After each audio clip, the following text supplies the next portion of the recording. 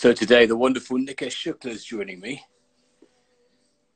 and we're waiting for him to join. Easy, bro. All right, how's it going? Good. Can you hear me? Yeah. Nice. So welcome, everybody. Thank you for joining us today. I am in conversation in my Drunken Chats series with my beautiful friend, Nikesh Shukla. Now, if you don't know, Nikesh Shukla is a famous, esteemed writer and an old dear friend of mine. So we're just going to talk utter nonsense at each other. Hi, yes. Hi. Hi, yes. How's it going? Yeah, all right. How are you, man? I'm good. Yeah, just experimenting with new camera angles and stuff. Do you know what I mean? Experiment. Yeah. This is the thing about lockdown. The bar opens earlier and earlier every single day, man. It's very true. It's very true. Can you hear the background music, by the way? I'm trying to block it out. So, like I said, Nikesh Shukla, dear friend of mine. We've known each other for years. I'm trying to think when we first met. It was maybe, 2003, 2004? So around then, yeah. I think Yeah. one of the infamous Shiva Sound System warehouse parties. Yeah, full raving times. And Nikesh has since become this esteemed writer. But before that, he had a secret identity, a secret hidden past of being a rapper. a very mediocre rapper. Well, it's still a rapper nonetheless.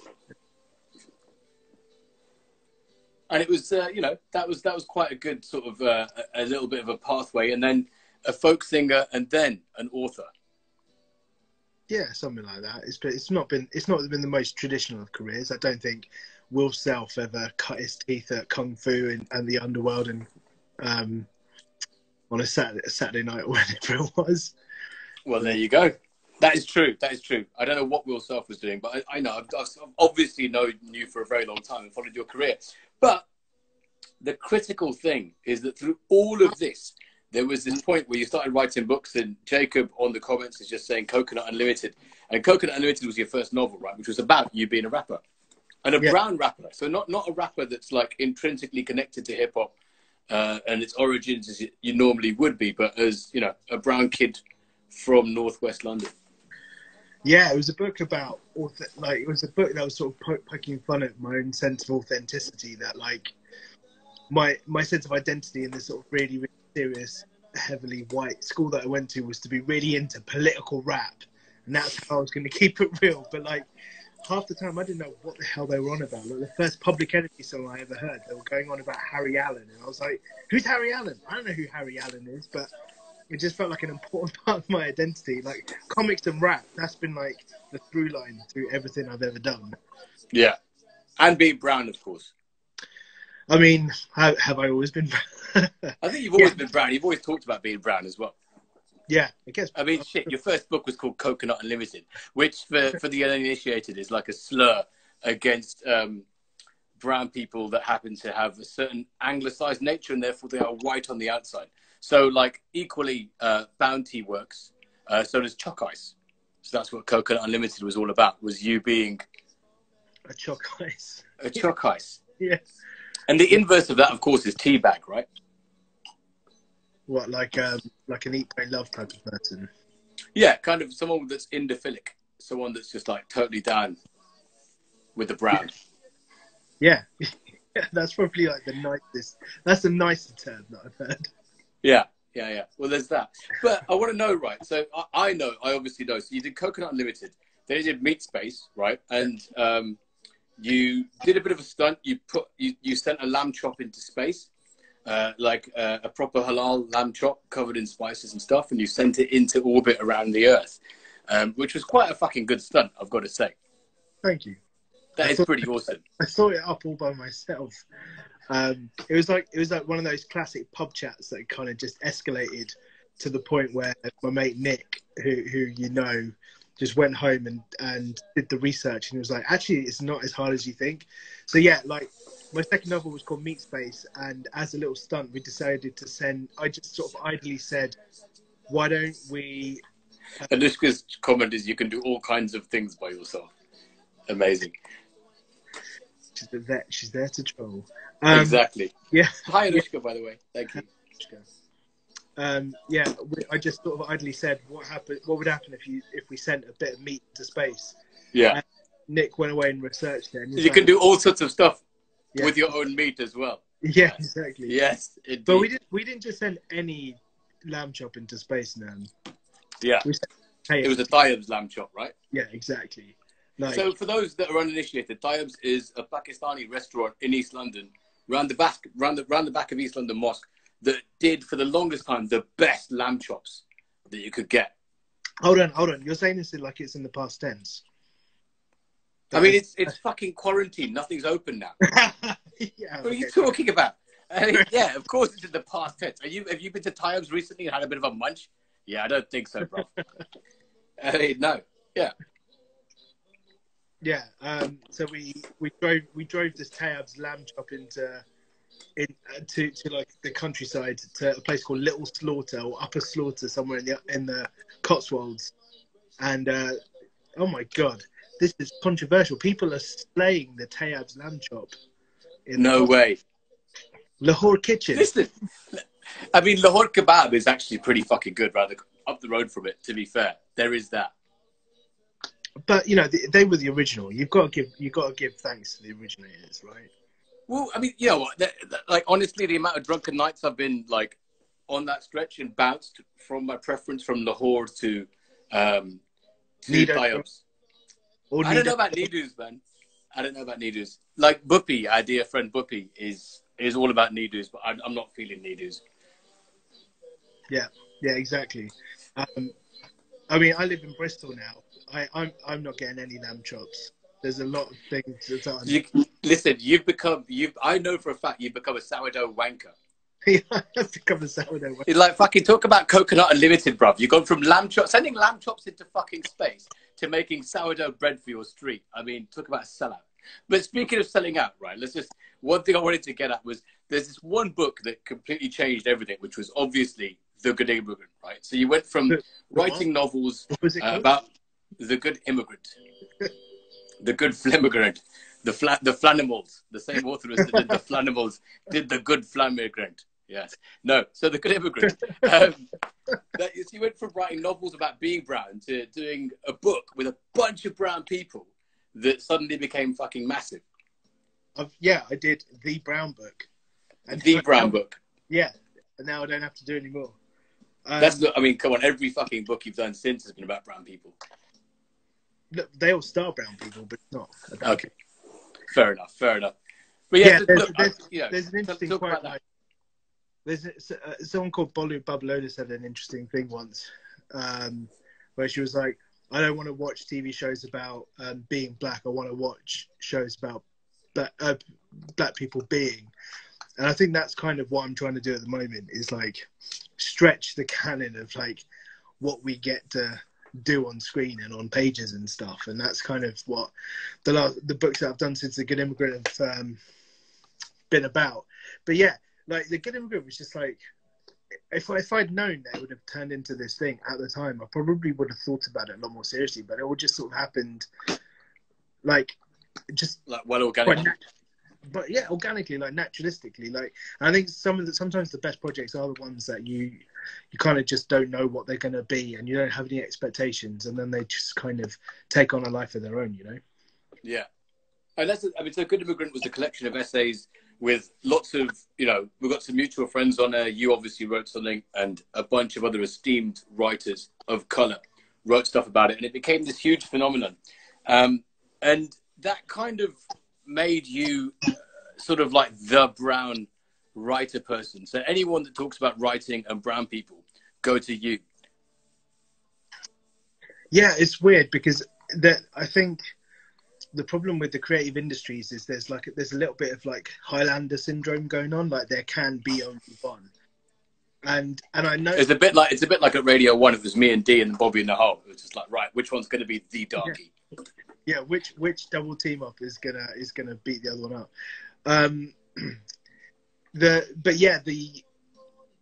That's what, like, after The Good Immigrant, like people constantly came to me for stuff, and I was like, you know, there are other people. Like I was being asked to like comment on issues that were specific to like specific to the Black British community, and I was like, why aren't you asking people who are Black British? like people in the media were like, we literally don't know anyone. So I was like, well, okay, here's like 10, 15 names that you could ask. We don't know anyone. Like, fucking get some mates, you know what I mean? Like actually get more brown and black mates, and then you can ask them. I mean, that's the irony, because if you ever said that's kind of racist, they'd go, how dare you call me racist? Some of my best friends are black. And you'd be like, well, why didn't you ask them to comment on this thing then? Boom. Exactly. Caught Dude, there was this one time, you know, honestly, there was this one thing where when Dee and I were on Radio 1 and I was doing a bunch of shit, I had to go... Hold on. Just to respond to Agent SSS, I have been asked multiple times. Who's Agent SSS? What? I don't know. But you just said, tell us about Windrush, and like, I have been asked multiple times to go on. Are you saying different comments to me, bruv? I was asked to go on different news channels to talk about what was going on with the Windrush, and I had to be like, you know, you should be asking someone who's from the Black Caribbean community. And they were like, okay, who should we ask? And I was like, okay, so let me just do your fucking job for you, you know? Yeah. It's people are so lazy. That's what you realise. And that's why they make you the only one. It's because they're lazy, because you've had a thing that they can go, oh yeah, he did that thing. Yeah. You are the brand person, so you are therefore the brand talking head. There was, like I was saying, I kind of feel that, because there was this moment when because, you know, we toured India so much with Shiva Sound Systems, the D and I go to Bombay every year, we'd tour India, we'd do our thing, come back, and then do Radio 1. So it was like suddenly, you know, I became the authority on India. So when Slumdog Millionaire, oh shit, actually, there's a pin in that, R.I.P. Irfan. Yeah, sure. Rest in peace, Irfan, who's had way better and bigger roles than that, of course. But yeah, so, you know, I was asked to comment on the ethics of Slumdog Millionaire because I was brown and went to Bombay. I was like, really, mate? Like, the fuck's that got to do with anything? So that was kind of fun. But again, you know, like being the only one Highlander style does have its perks, because then you get asked to comment about everything brown. But having said that, I'm gonna completely like drag you over the coals here, bruv. Is that current politics around the world to do with immigration have come to a head in many countries. You know, there's issues in America, there's issues in India, there's issues in England. But the one sort of the sort of biggest revelation from that has come from you in the fact that you fancy Priti Patel. I can't believe you did. What is randomly said one night should never be made public. So what is it about Priti Patel that you fancy the most? I think that she... And Priti Patel, I just want to clarify, people watching internationally, Priti Patel is kind of our a high-achieving brown lady who is in charge of foreign things, and she just hates foreign people. And basically, Nikesh fancies her. You know what? Like, there's this. What I really hate about her and Sajid and Dishi Rishi is like the bar for representation is set so low at the moment. And I think people are quite happy with any sort of representation being like the end goal. And it's just made me think a lot recently that yes, it's all great that Priti Patel and Sajid Javid and like all these people are holding positions of power, but like, what good does that serve their communities if they're actively acting against them? Dude, I totally agree with you, but let's go back to you fancying her. Completely. What the fuck is this? Come on, tell me what you fancy about Priti Patel. Nothing. Absolutely nothing. Lies! You said it was a cheekbone. Come on, don't give me this shit. Like, come on, talk about your Stockholm syndrome affections. It's that smile. It's the smile. See, Adbal, how do you say that? Look, man. I'm never saying anything to you. We want to know. That's what we want. I mean, everyone's saying, yeah. Anyway, bastard. Well, exactly. I mean, this is the point. So these interviews are all basically me getting drunk with my mates and talking shit to them. And so with that respect, like, you know, Nikesh is an esteemed author. He's done through all this thing. He's got weird tastes in terms of his personal fetishes. His family are beautiful, and that there's no overlap there. Thank the Lord and the Maker and the programmer. But the one thing that we do share is our love of comic books. and Nikesh just wrote an article for The Guardian about Spider-Man. Onto safer ground. Onto safer things. Yeah, man. Spider-Man, come on. Let's go. I mean, Spider-Man is all over my office, man. You can see a little Miss Marvel there as well. Shout out to Bishop Kate Ali, who's writing the TV show. Yeah, you know, I don't know. The one place that you're allowed to go. I can't believe I go onto safe ground and you lose fucking anything to say about that. That's ridiculous. It's just the relief's washed over you that I'm not going to fucking gun you about how much you sort of have your pretty Patel wall on the other side of your office that no one's allowed to see. You don't take your camera one way like Spider-Man. The other side is a fucking wall of you like Pretty Patel. Yeah. Anyway, Spider-Man, like he was just the classic teenager who can get shit together, and guess what? We've all been classic teenagers who can get this shit together. So I mean, I know you've always been like, oh, I like Batman, very dark Batman. Well, there's white. Look, there's Batman there, and then there's a Batman there. Yeah, go on. And on the other side, there's Ben Affleck's, like just a picture of Ben Affleck's entire back tattoo. I'm convinced that back tattoo is not real. Do you know what? Fuck you, right? Just because Spider-Man has like an Indian incarnation in Privtir Prabhkar doesn't mean there isn't some like Bhupinder Bhim out there that could be like the Indian Batman. Fuck you, dude. Just because DC haven't been sort of, you know, just because it's got that white patch here, you're racist. I mean, Batman would definitely be a rich brown Tory. But, that is fucking true. He would, wouldn't he? No, but yeah. He's like a management consultant for Accenture who went like through now. Shit, that is true. But you know what? You did mention your friend who's working on the Ms. Marvel TV series. So Ms. Marvel is a character from Marvel Comics called Kamala Khan, and she's Pakistani American young teenage girl. She wears like. She's kind of hijabi in it. No, she's not hijabi. She at least wears a scarf at least anyway. So as a character, she's just fucking every sort of thing that you'd imagine America to hate. But it was one of the biggest selling comic books when it came out because it's so well written. It's brilliant. It's so good. Yeah, and Marvel is developing a TV show about it. And Nikesh's friend is one of the writers, right? Yeah, she's showrunning it, which is amazing. Hell. Yeah. And that's a brown woman running a Marvel TV series. Yeah, about a brown girl lead. Yeah, Bishop Kate Ali. Sorry, it's not Bishop Miss Kate Marvel, Ali it's Miss Marvel. Booting Miss Marvel, yeah. A brown Miss Marvel. Fucking dark, gritty reboot of Miss Marvel. That's proper jokes. But yeah, so Bishop's doing it, right? Yeah. I know nothing about it.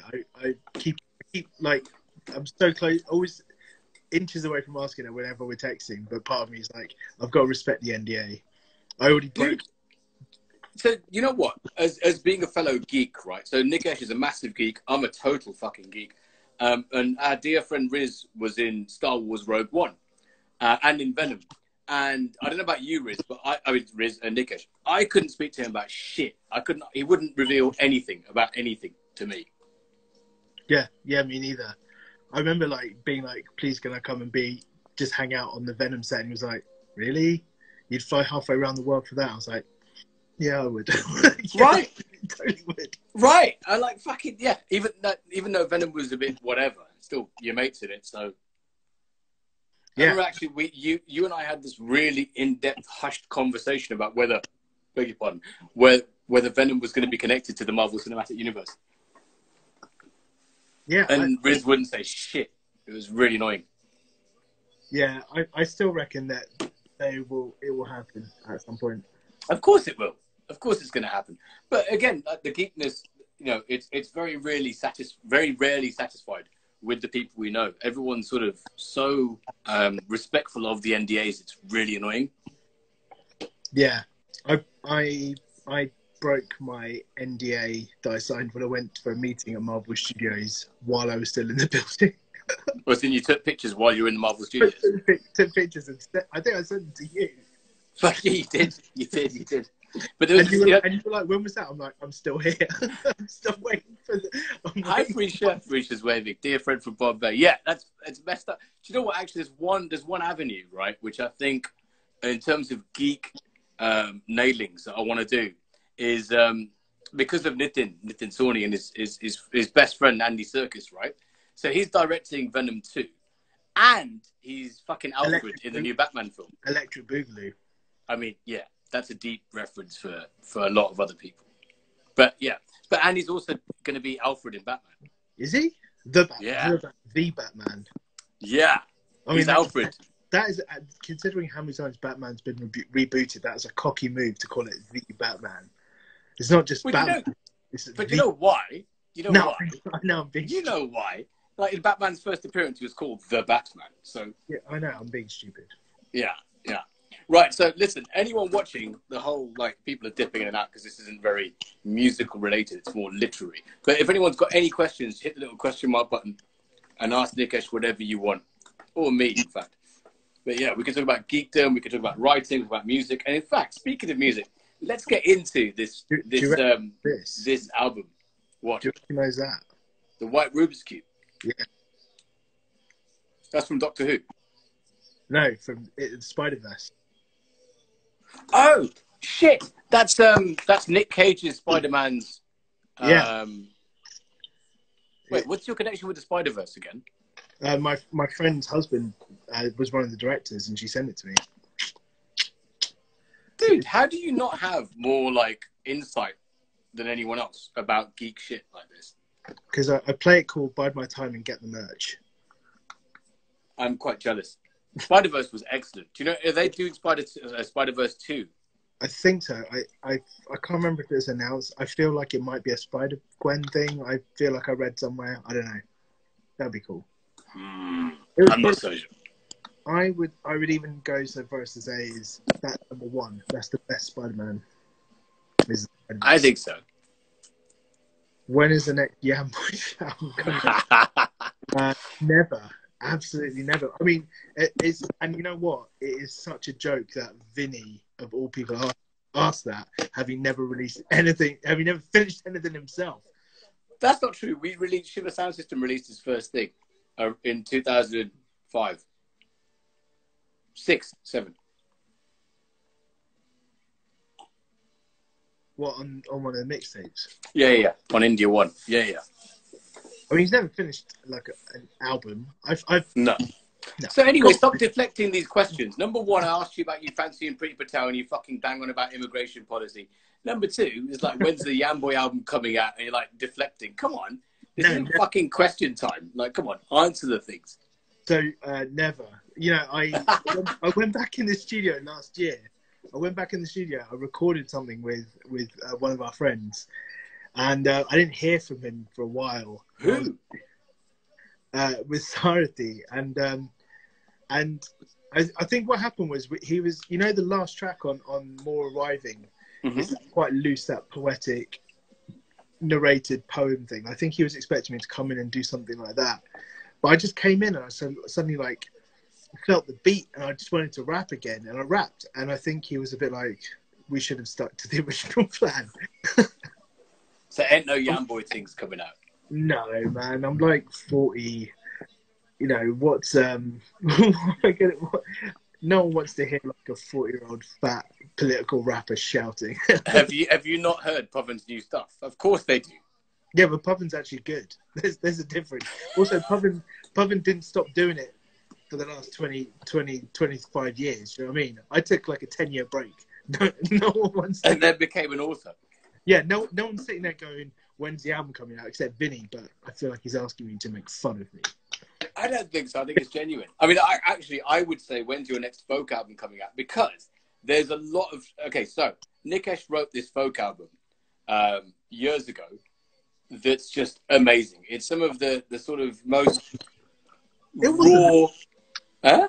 It wasn't that good. I basically recorded it in 3 months when I was in Kenya. Yeah, it's rubbish, but it's brilliantly rubbish. Like, it's so shit, but it's brilliantly shit. I love it. I think it's the most punk thing entirely.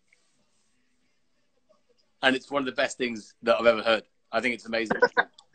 I really like there's a lo-fi scene in New York called anti-folk, which is like people with like really scuzzy, beaten up guitars, just sort of sing rapping over the top of them, and like just using the same 2 or 3 chords. And I really loved that stuff because it was always really nerdy and really like comic book inflected. Yeah, and that's kind of what I was sort of going for while I was just sitting in a flat in Kenya for a year. Yeah, which was quite. Haven't you recorded this whole album? It's beautiful. Yeah. It's so bad. It's beautiful. So bad. It's amazing. I think it's just so good. I just love like trolling you with this album, but it's so good. Is it gonna? Are you gonna actually put it on Spotify or something so people can hear this? No. Oh, mate. So I've got gold here. Right, I might just release it on Shiver Sound System for the fun of it. I've got like 1,000 CDs that I was never able to ship downstairs. Look, people are asking to turn it up. I'm going to play this. No, I'm just going to scream over the top of it. I don't want to be a pirate. This is amazing. I don't want to be a pirate, so I think the ship's mess. It sounds weird. Okay? I don't want to be a pirate, so on a floating address. So bad. Okay, you know what I'm going to do? Actually, there's one song that I love, right? And I'm not sure how this will damage your career or not. Actually, maybe I shouldn't play it.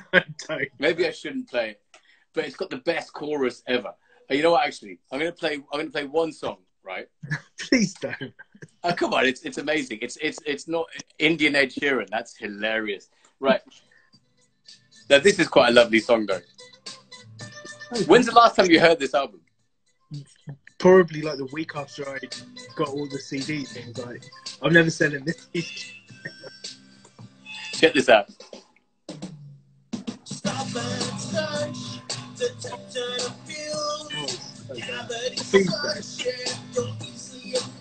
Stop and search, protect and blue, cavity search if you're easily amused. Amazing.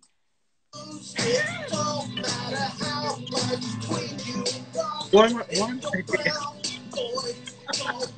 Now this is the chorus.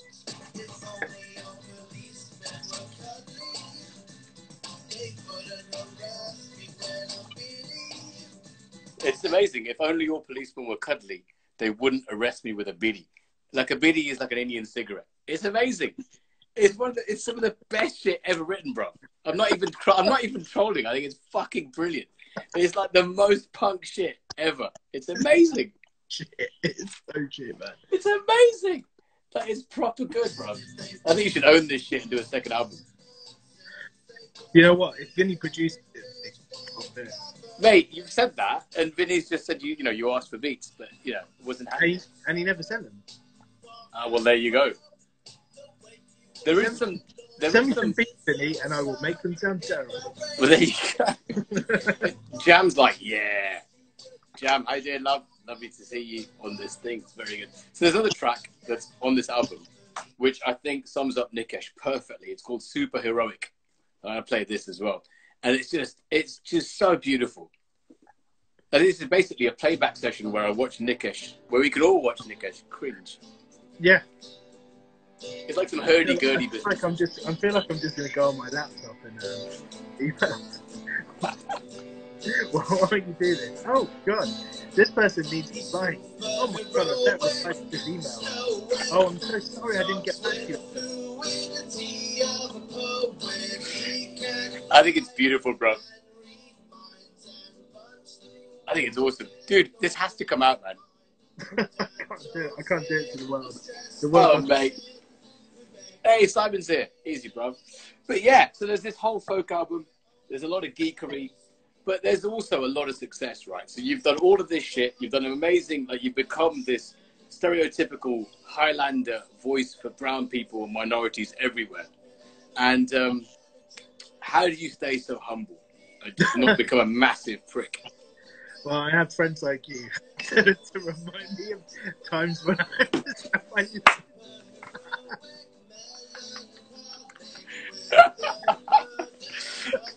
Yeah, life's a bitch, right? It's just like, yeah. I think I choose my friends on purpose. Hey, Rita's here from New York. Hi, Rita. Hi, Rita. I'm sorry about that. And Simon's here. Yo. Yeah, right. So, you like Prince, huh? How about that? Well, I mean, Prince is an excellent songwriter and an excellent poet, but not as good as you, bro. I mean, Prince has only published one book in his entire career, and you've published several. So, you know, I know, what a slacker. What a slacker he was. it's crazy. I mean, sometimes it snows in Naples. Does it? Does it really, Prince? Does It does. It fucking snowed like 2 or 3 times every April when he passed. That's actually probably not the most egregious lyric that of his that I've ever heard. He did. Are you one of those Prince fans who likes absolutely everything, regardless of when he did it, what version it was? No, man. I'm a critical Prince fan. I'm someone that can sort of, you know, assess his body of work. Hi, Nirmika. How are you?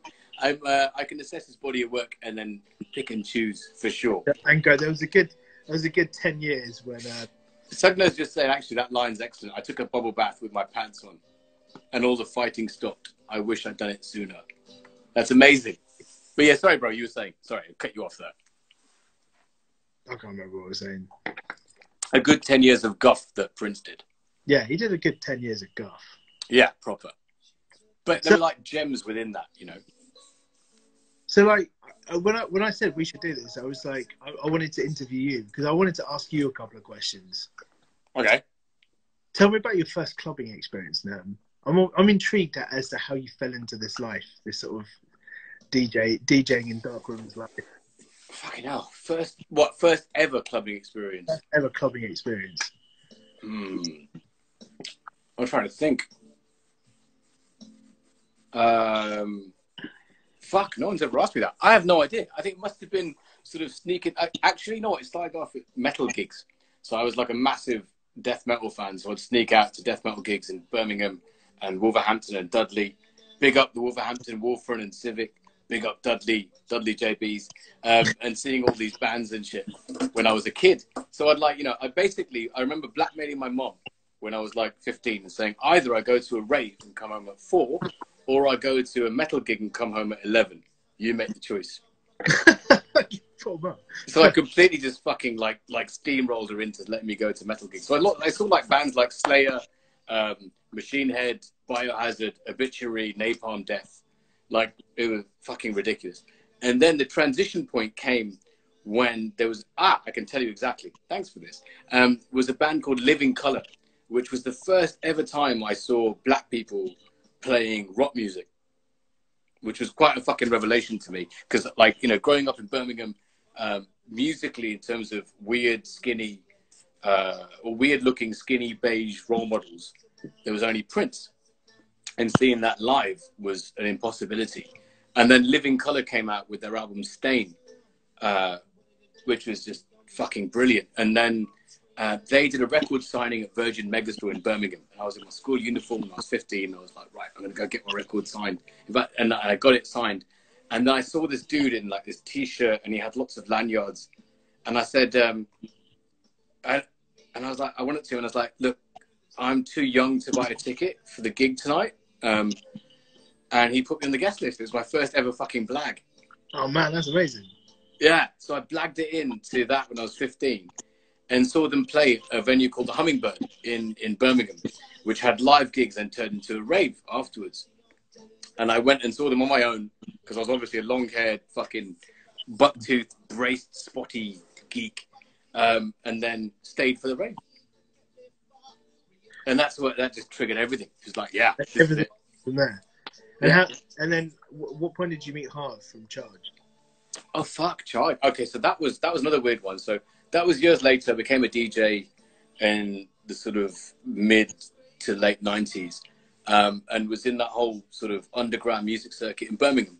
And then there was. While you were still at school, right, or college, right? This is like kind of college vibes. And then I was quite the dancer. I used to go out and give it some, and wear full makeup and all sorts of, you know, weird clothes and stuff. And it was kind of like from a really impoverished upbringing, well, not impoverished, but a really humble upbringing, to suddenly finding expression in drum and bass and the gay house scene. it was kind of like, in Birmingham particularly, it was like, okay, let's jump into this where you can express yourself fully. So I used to go out to these clubs and dance my fucking ass off. And then somehow I fell into the breakdancing crew. And the way I used to breakdance was very unique. And I used to throw in some like Bharatanatyam moves and shit. And people were like, I know it's bizarre thinking of this creaking old body now, but I used to be a dancer. And so one of the breakdancers that I used to battle and then used to represent with, called Mouse, big up Mouse, was like, dude, there's this band called Charge that you need to meet.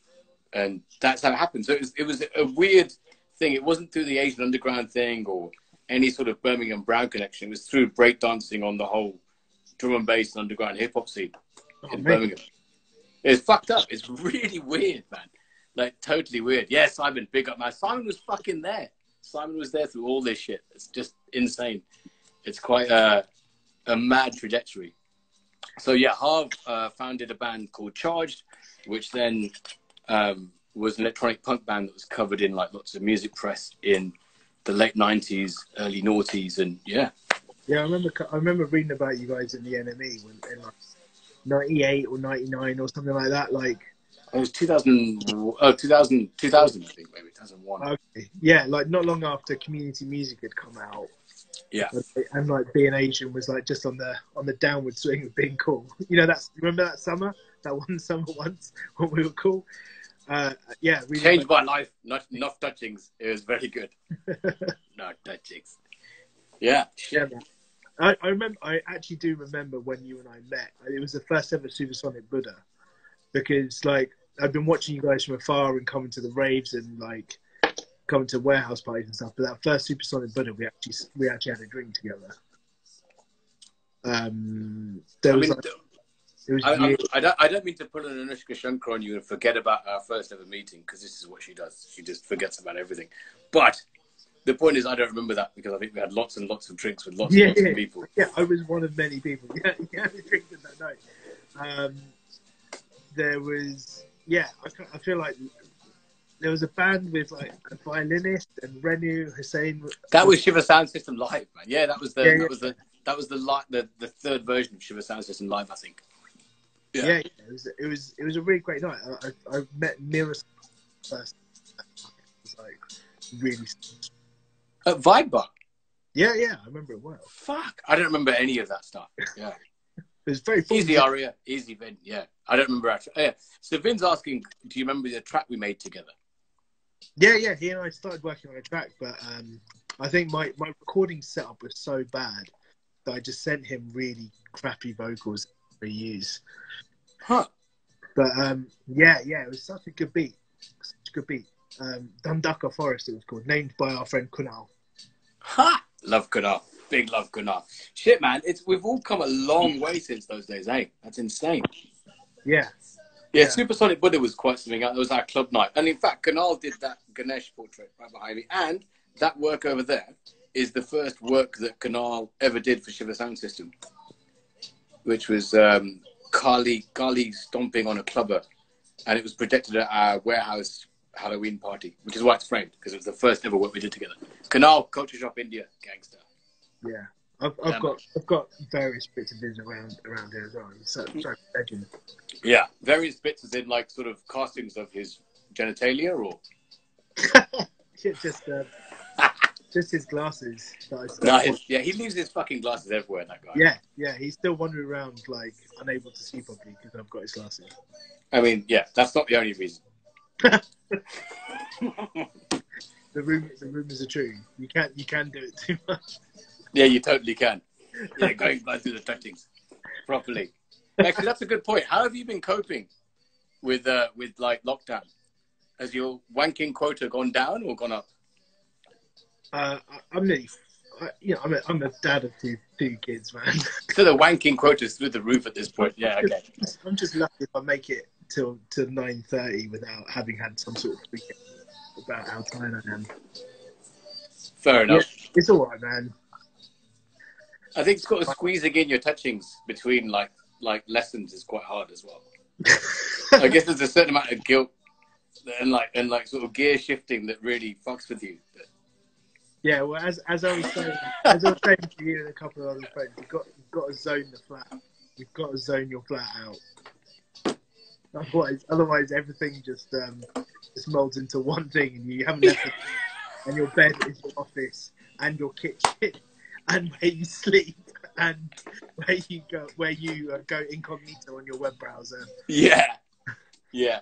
I mean, there was this one. Actually, I'm gonna reveal some more horrible shit. But I remember this one very vivid image that you gave me, which was like, I think the neighbors caught me sneaking into my toilet with my iPad. Or they saw you through the window, and they're just like, yeah, just like drawing the curtains with my iPad under my arm, like That wasn't me, man. ready to do some self-care. I'm sure it was you. That definitely wasn't me. I don't have an iPad. Ari is saying this is so wholesome. It totally is. I mean, again, welcome to these conversations. It's all about just the dirt. It's lovely. And by the way, if you're just sort of clicking in, that sounds so shit.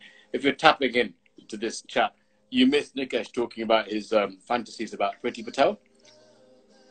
So, Jesus Christ. Yeah. So you were a backup dancer for Charge. I was the Indian Bez, basically. So Bez from the Happy Mondays. I got all my mates, Simon, everyone called me like Asian Bez Foundation. That was my thing. So I was a fucking dancer. Bezinder. Yeah, exactly. Bezinder.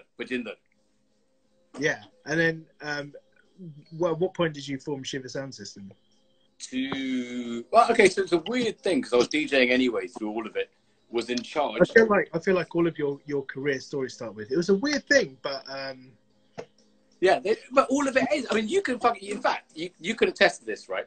Is that all the sort of points of your life that are fucking massive are just random. Yeah, They're so weird, right? So the point where I started DJing, was in a band called Charge, which did really well, and then suddenly Shiva Sound System happened, then the radio stuff, and then soundtracks and fucking whatever. All of it's just really weird and just happens.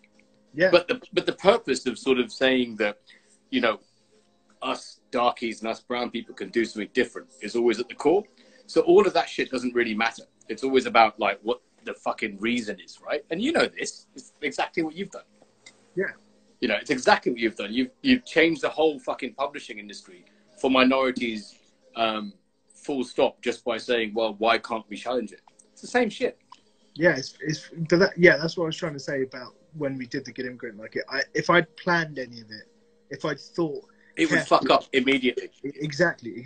And there's the other thing about when the lamb chop thing, because it was such a mission to get the video back for various reasons. Because it was in fucking space. Yeah. We had to wait until it went a full orbit around the Earth. No, but because in fact it landed in a field and it just took us ages to find it. But by the time we got it, our spirits were so low because it'd been about 5 months that we'd been looking for this bloody camera. That we just put it out because we were like, you know what, let's just do it. But when we sent it off, we were like, this is going to be the biggest thing on the internet, man. But by the time we then released it, it wasn't. And then it was like, for 2 whole days, it was the biggest thing on the internet, which is amazing. When I think about like career highlights, being made fun of by Paul Merton on Have I Got News for You, because he cannot for the life of him comprehend why any dickhead would want to send a lamp to space. It's fucking marketing, isn't it? Yeah. It works. Easy, Todd. How's it going, bro? Todd from New York. And Rena, family, wicked. But yeah, no, exactly that. So it's all a fucking accident. So like Charged was an accident. Transitioning, forming Shiva Sound System was a fucking accident. All of it. Complete accidents, man. Constantly. I mean, did you just set it up so you could host parties rather than have to? You know what? Honestly, right? It was a case of like, okay, so growing up in Birmingham and being quite solitary and being from like a humble background and being not an alpha male was kind of difficult, and being brown and from like a humble background, like I mentioned before, was all quite tough. Are you from a humble background then? I think so. Yeah, I think so. But having said that, it was weird, man, because Birmingham had a lot of weird frictions about fucking caste, religion, all sorts of shit.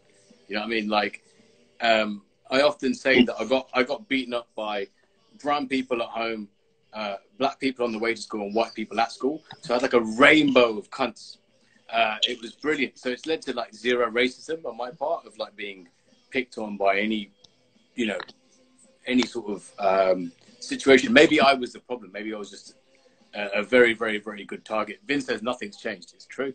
But yeah, you know, but from that came a healthy fuck you and a healthy punk approach to everything, you know.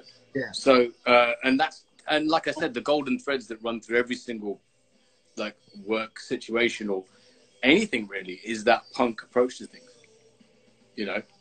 So yeah, I think having having that approach to everything's really helped, and also been a massive hindrance as well. They still want to be you, aren't they? It's true, but now I can dodge a little bit and I can sort of deflect. There's some skills, but yeah, there was no, you know, exactly that. It was just like, and you know this, it was just about sort of proving that, or not even proving to anyone else, but just existence was a fucking struggle. And doing that on your own terms was a miracle. So I'm very, very thankful for that. Well, yeah, there's this quote, this Zadie Smith quote that I think about a lot, where she said she wanted to take words like black and woman and stretch them until they felt comfortable enough for her to live in. Right. And I think about that a lot in terms of like what it is to be brown. And so starting with a book like no shit, Sherlock. I mean, you don't cover the brown thing at all, do you? No, but like stretching that so like it's not just arranged marriage, jihadi, eating a fiction, you know. And you know that's important to me. So like I do write about brown people, but like I'm constantly trying to make them complicated and nuanced, and like people that you and I actually know and grew up with. Yeah, totally. Yeah, so it's relevant. But I think also there's something about, I mean, that's dealing with the reality a bit, but I think there's something to be said for the aspirational aspect. So why can't you do this? Why can't, you know, fucking brown people do something else? You know what I mean? Yeah, exactly. Yeah. This was like the fun thing about getting this honorary doctorate. Yeah, because I got to be basically. Fuck you, dude! You had 2 honorary doctorates. I know there's 1 and 2, and fuck you, bastard. He's a doctor, so his parents are fine. Yeah. But Dad's happy with it. You know what I mean? Yeah, I got to basically stand on stage in front of an entire student body and go, "Brown kids, tell your parents you can be a doctor and pursue a career in the arts. I am proof." And yeah, and it, you know, someone said to me like. Because I know like academics are a bit sniffy about honorary doctorates, and like people who call themselves immediately start referring to themselves as Dr. Shukla because they got an honorary doctorate. But actually, part of me was like, you know what? If I can be visibly Dr. Shukla and still be doing my thing, then that's going to inspire people, so that we don't have to have these conversations. Do you know what? You and I get that, and I get that from you about the inspirational factor. But I think there is this fucking line that I personally feel, not about you or anyone we know personally right now, but this line of like where that whole thing of like, yeah, I'm going to be an inspirational figure then leads you to be an asshole. Yeah. You know what I mean? Like, I'm an inspiration, I'm doing this, and therefore I will act like a cunt. It's like, oh, fuck off. Come on. Do you know what I mean? It's just so... This is why I'm lucky to have friends like you, man, to keep me humble. Just like, mate, stop being a dickhead. Yeah. Yeah. Exactly. It is a fine line, man. Like, I mean, personally, my whole thing is just like, you know, if you stick a brown flag in something, it kind of, that's it.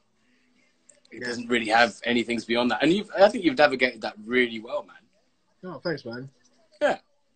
Hey, look at this mutual dick sucking we're doing. Very good. So, have you rewatched Rise of Skywalker yet? Yes, I love Rise of Skywalker. I mean, I have no problems with it. I have no problems with Rise of Skywalker at all. I love it. I'm looking forward to rewatching it next week when it drops on the old Disney Plus. Mate, fuck off. You and I had a massive issue with Iron Man 2. Like, I can turn off bits of my brain and just enjoy it. Yeah, but I'm a dickhead like that. I mean, yeah. It's, you know what? It's basically like me listening to like, I don't know, what's that guy's name? A Stevie Aoki set or something, and I'm obviously going to be fucking critical. Yeah. So yeah, so you with writing. In fact, how the hell do you enjoy anything you watch anymore? Because you're a critical writing bastard.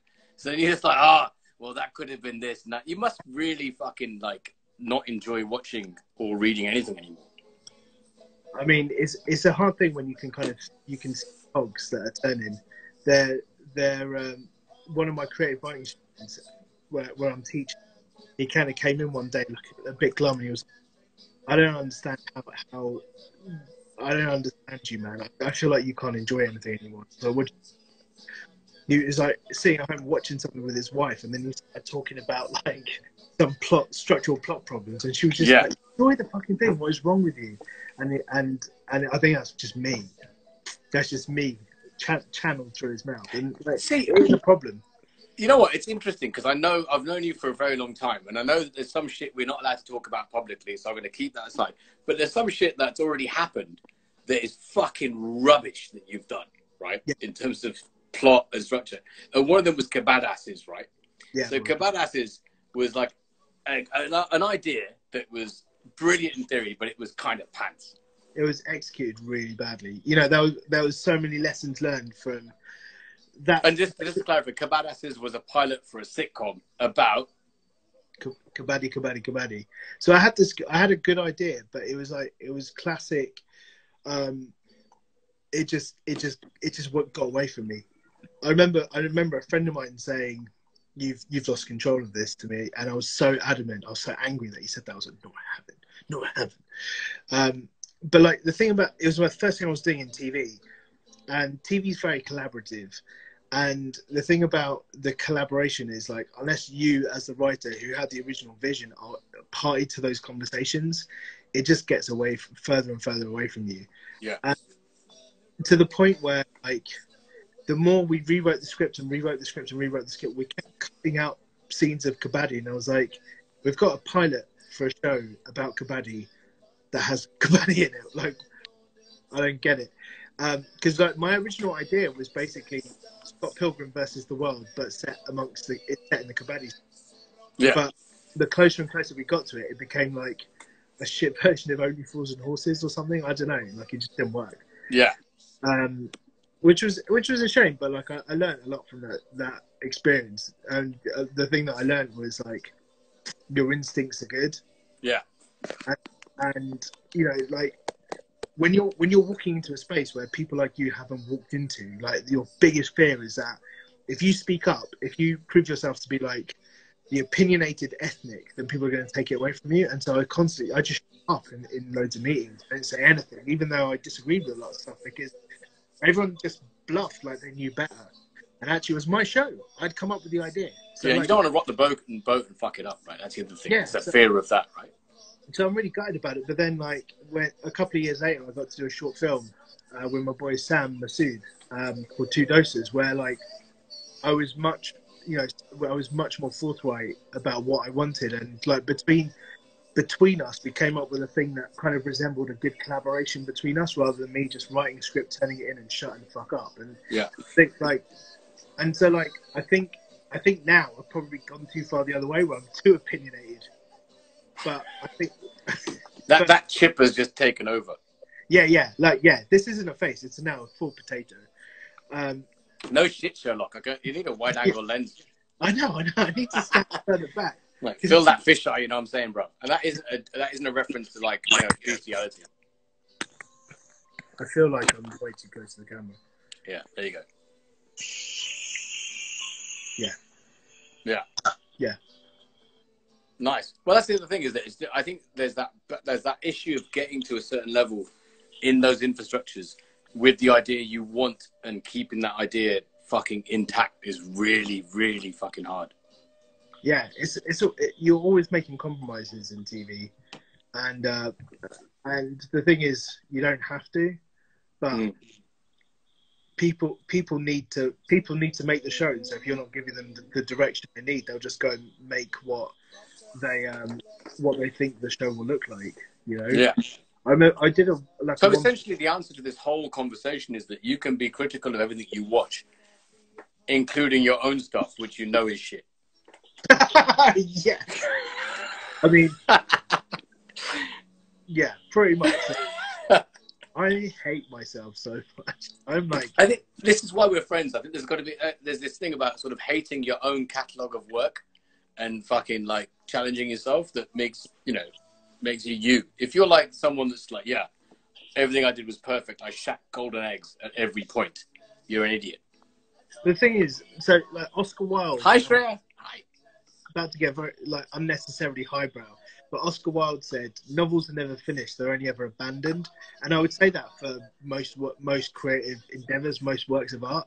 At some point, you have to stop tinkering and just release it. And the thing is, once it comes out, whether it's a mixtape or a record or a book or a film or whatever, like the second it comes out, it belongs to readers or it belongs to viewers or it belongs to listeners. It doesn't belong to you anymore. Unless you're George Lucas, then you can go back in time and think of shit.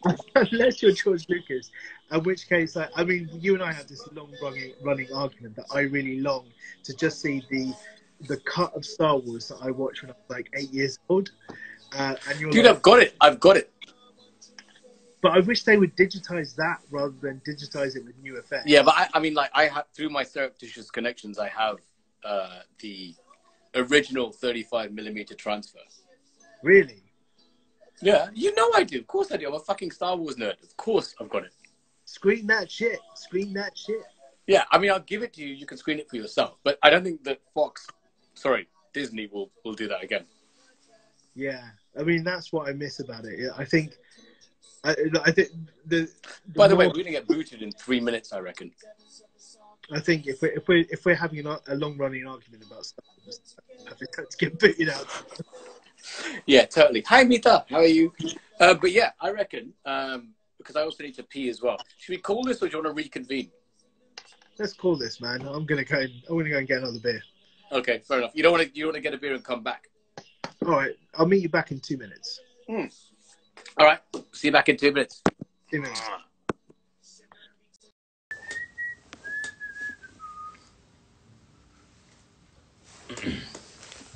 Hi.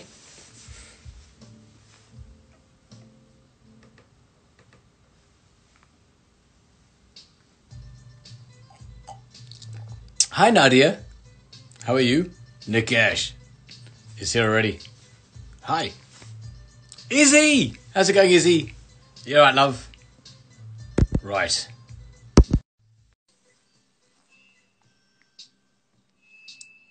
We're waiting for Nikesh, my esteemed friend, Nikesh. Hello, love. I'm going to stand a bit further back this time. Nice. You got your multiple chins in frame. Thanks, man. My leg's good, Nadia. Thank you. Yeah, I'm good. I'm just, yeah. All's well, Nadia. Thank you. Hi, Izzy. Hi, Rena. Yeah, all's well. So, yeah, do you get a beer, Nick? Yeah. Actually, also, I want to clarify that no one's allowed to call him Nick apart from me, apparently. You and Inwa Ellam's dad. And your dad calls you Nick? Yeah. That's kind of sweet. Yeah. Yeah. So, we've now got what have you moved on to now? I don't know. I had some thoughts, but yeah, you tell me. Come on. Hi, Mita. What are you drinking? So I ran out of JD. I'm now on Hague Club, which is like fucking Beckham's whiskey, which I only discovered after the fact that I actually enjoy it. It's really bad. I've had to shift recently from like full fat Coca-Cola, to zero sugar Coke. Hi, much to 2017. Hi. Yeah, I've had to shift to like zero sugar stuff because I discovered that out of everything, the sugar's the one that gets me a bit ramped up. You know? I think you're just getting old, man. Your system's got processing sugar. I reckon. I mean, have you had a diabetes test? Yeah, it is a blight on our community. You should get yourself tested. You know what? In all honesty, I have been trying to put on weight for fucking ever, and I've been trying to eat and shit, and it's like throwing shit against a wall and seeing something like stick, and nothing sticks. No. I mean, you must feel a lot of pity towards me. Yeah, I mean, you can borrow some of my body weight. Yeah, lockdown has not been kind to the Shukla waistline. That's a fucking lyric. See, you are still a rapper, bro. You are still. So Nikesh Shukla, esteemed writer, esteemed fucking author, award-winning, like beacon. I'm reintroducing you, fuckface. Like esteemed author, esteemed like icon for brown people all over the world, and Dokla expert. Yeah, I started making my own. Is what is that? Fuck off! Really? How? With packet mix, my mum would not be happy. Imagine. Are you using like Eno's powder and stuff? Sorry? Eno powder. Yeah. So tell me your Dokla recipe. You get the packet that you buy from BB and Sons. You pour it into a bowl. You mix it with water. Then you steam it. That's pretty much it. No Eno's powder. Like, when do you add the Eno powder, man? I think that's if you're making it from scratch, but I'm not making it from scratch. You need okay. Is it Chana dal? I thought it was semolina, but what do I know? I'm an idiot. Actually, fuck that. I'm going to look that shit up right now. What is the flour in Dokla, actually? Yes, you are joining Googling things with Nerm. Googling things with me and you watching. That's what it is. Yeah, we're doing a watch-along when Googles things. Dude, that's fucking great. Actually, it'd be kind of dangerous, too. If the search history came up on the screen, that'd be really bad. Actually, what is it? It's gram flour. That's not chana. That's not chana atta. That's different. Gram flour is chickpea flour. It is? Yeah. Fuck, I'm such a coconut. I thought I was, all my life. You don't use coconut flour. You use gram flour. Fuck you, dude. Like, I always thought that gram flour was like a whole other like legume that had a name called gram or some shit. Like the translation was mistaken. Holy shit! Do you reckon drug dealers use gram flour? I mean, with jokes like that, it's a shame you're not a dad. Like, I think I've become peak dad at the moment. Okay. Whenever I go to do the big shop, which is already a peak dad thing to do, like I've got like a load of stuff. I always say without fail to the person, they're ringing it through, and I always go, I only came in there for bananas. and they always give me like, you are so embarrassed. If you were my dad, I would die right now. Look, it's brilliant. The thing is, I can't stop. I know it's coming, and I know it's going to come out, and I just can't stop. Mate, I mean, there's a whole issue I have with dad jokes, which is the fact that I have no children, and therefore I am a faux pas. I'm so glad people have joined us. Don't Google things and tell us really bad. This is true. Right. So, where were we last time? Before we are you doing any more T-shirts? Well, Good Immigrant T-shirts. Oh yeah, fuck. So, just to clarify, this who we're talking to right now is Nikesh Shukla, the editor of the Good Immigrant, who's a fucking gangster and has changed the landscape of publishing for people of color across the world. That's who we're talking to. And we've chosen to sort of take this time to discuss utter bollocks. Yeah. I've done a lot of Instagram lives, and they've all been like talking about my career. This has been you dragging me and me like going, hey, no, let's try and turn the tables on you for a change. In terms of T-shirts, I did a run of Good Immigrant T-shirts to raise money for women, for refugee women a couple of years ago. And the thing that I discovered is when you don't have a merch supplier and you're just selling your own merch, it's a pain in the ass. So you basically got a corner shop with no stock. You're a fucking idiot, is the thing part. So when I was doing the journal, I took like 3 boxes of the mail out to my local post office, and the guy in the post office looked at it, all of it, and looked at me, and he just said in Gujarati. He didn't know me. I'd not met him before. He said to me in Gujarati, he said, "Is this all yours?" I was like, and I answered him in Gujarati. I was like, "Yeah." And he said, "What do you mean? You went? Okay, sorry. So you went ha in Gujarati." Yeah. And he said, "Is this your business?" And I said, "Yeah." And he said, "What are you doing?" I said, "I'm selling books." He said, "If this is your business, you can't be doing very well. You need to paying other people to do this. You run the company." And I was like, "Are you my dad? What is going on?" And he was like, "You're putting people to take things to the post office. Why are you doing it? What's wrong with you?" And I was like, "I hate this interaction so much." It was Dude, but there is a weird disconnect with certain people. So there's a very, very, very, and in fact, you know this story. We're not going to name this person at all, but there's a very, very, very, very famous writer that we both know, who I met up with, and we had this chat, and was like, "Oh, so DJing's good for you? Yeah. Like, music's good for you." I was like, "Yeah. I was like, "So when are you going to open your club?" I was like, "Dude, it's a whole fucking other business." It's such an old school idea of like, well, if you're a writer, then you must have a publishing house, or you must like do your own thing. Yeah. It's so weird. Yeah, but that's also like a peak dad comment as well. That's kind of what I mean. When you're going to turn this into a business, Into an actual business, when are you going to make some money? Put on, Yeah, and the answer is never satisfactory, which is if I turned this into an actual business, it would not be fun. And actually, bro, fuck you, because you know what you've done? You've got the ultimate get out clause, which is like, I'll get an honorary doctorate and tell my dad to shut the fuck up. Yeah, that was my career trajectory. I was like, just aim for an honorary doctorate, and then you can do whatever you want. Now, I can actually just rebel. I can start fucking up now.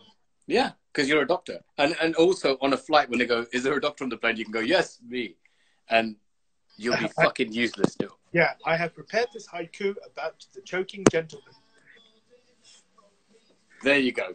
What is the... Oh, Joe. You're bringing the pain. I have been trying to teach my kids jokes.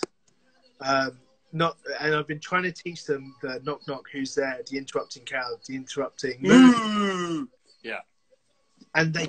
Oh, it's so frustrating that they just cannot tell it right. They wait for you to say interrupting cow who, and then they shout moo, and they fall on the floor laughing, and you're like, guys, this is terrible. This is terrible comment. This is not. You're missing the point of the joke. What's wrong with you? It's really frustrating. See, a true artist doesn't blame his tools. Are you calling my daughters tools? Yeah, no, it's a shit director, is what you are. That's my point. It's a terrible script, first of all. I mean, yeah. There's many, many, many problems with this, but your daughters are not two of them. Yeah.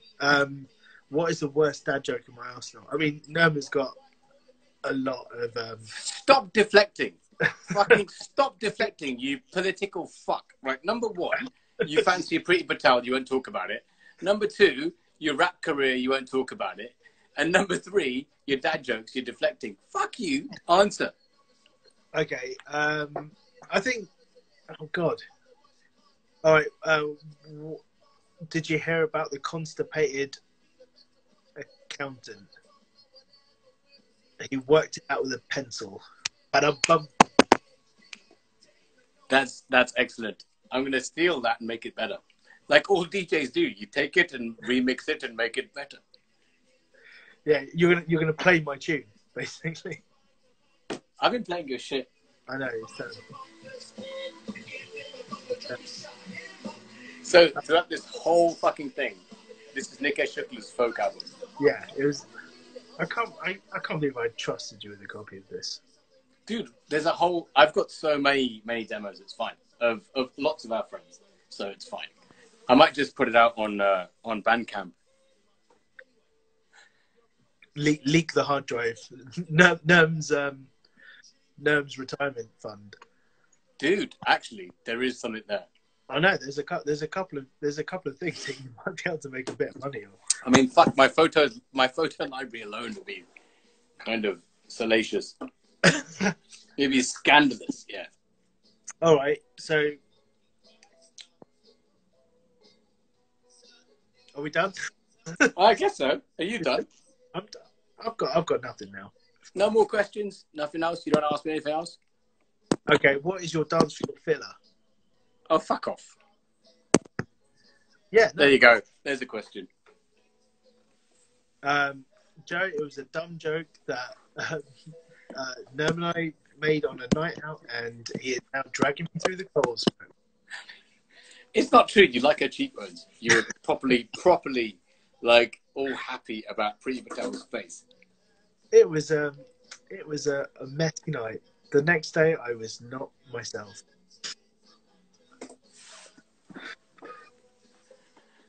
Fair enough. Yeah, my agent Nish is asking about my pull-up ticket. Well, I have no ticket. This is why I'm forcing myself.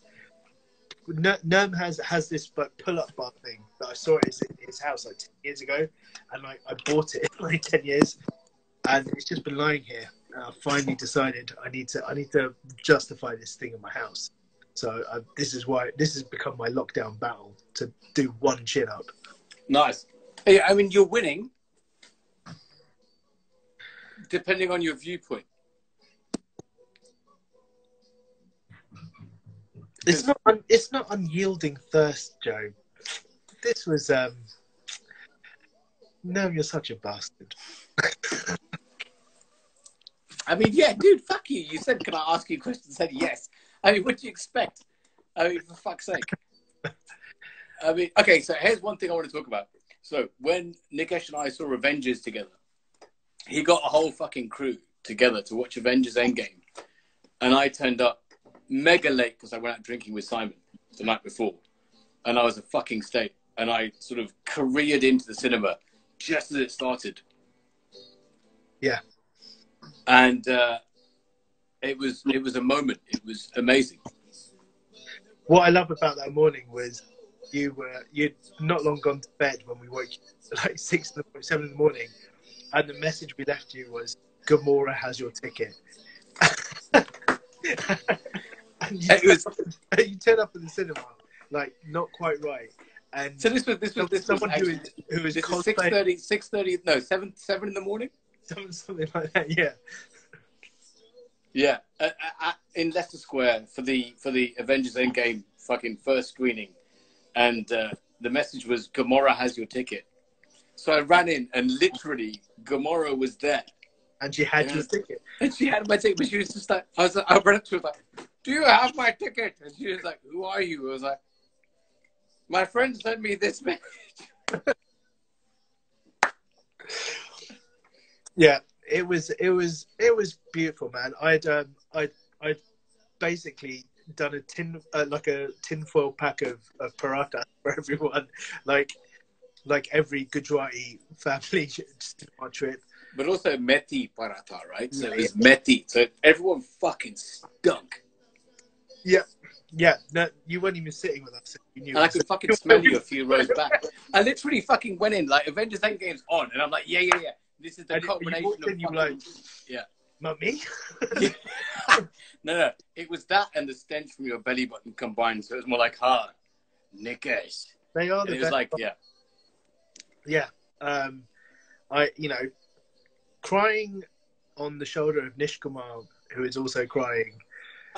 It was a beautiful morning. We were all very, very emotional and very tired as well. Yeah. I remember you shrieked when Kat picks up the hammer. It was Who fucking didn't? It was amazing. But I could hear you above everyone else. It was amazing. Honestly, as a DC fan, like I love Batman. I'm a fucking big DC fucking fan. Marvel has smashed it out of the park with their cinematic universe, and I kind of prayed for something as poignant from the characters that I love, and then Joker happened, and it kind of fucks you up in a whole other way. Yeah. So it was like Cat getting the hammer was like yay, and then there's the Joker, and like fucking like I want to kill myself, but it was still just as impactful. You know what I mean? It was like this whole other, and I think that kind of typifies the distinction between the two companies. Yeah, one's really morose and one's really fun. Yeah, and it's not surprising that I like the more morose shit, I guess. Yeah, I just want to have fun. Yeah, I'm about to run out of battery, so so we'll call it. Thank you, bro. Thank you. Big love, and I'll no doubt chat shit to you in reality soon. Yeah. Thanks very much. Love you. Love you, and thanks for everyone to watch. Thanks for everyone that watched. Bye. Thanks for everyone to watch.